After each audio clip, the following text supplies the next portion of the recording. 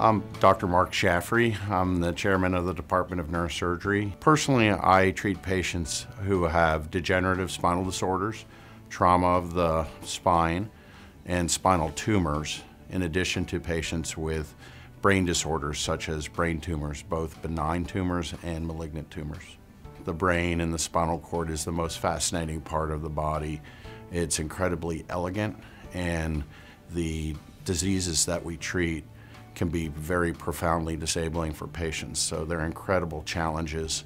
Diagnosis can be difficult, and so becoming expert in neurosurgery is something that takes an incredible amount of commitment and time. And most of the people interested in neurosurgery are willing to really make that commitment to patients and the problems that they have. My team has been with me for over 10 years, and so we know each other very well.